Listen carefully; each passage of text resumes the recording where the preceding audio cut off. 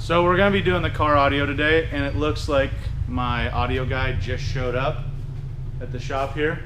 That's Caleb. So we'll be putting in some equipment today. What do we got? We got some Hertz ESK 130s, and we got some Hertz EV 165.5s. So we're gonna have some fun with that. Got some new hardware that the car didn't come with.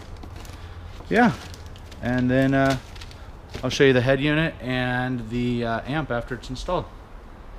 All right, because that's the next thing, because driving without audio can be fun for a while when you listen to the engine, but sometimes you just need some music. So we'll have some fun with that. And as you guys can see, there you go, as you can see, my guy Caleb, he is a Subaru guy also, but he is an audio guy first and foremost. You guys should really have a look at what's in his trunk. We might take a look at that later. All right, bye.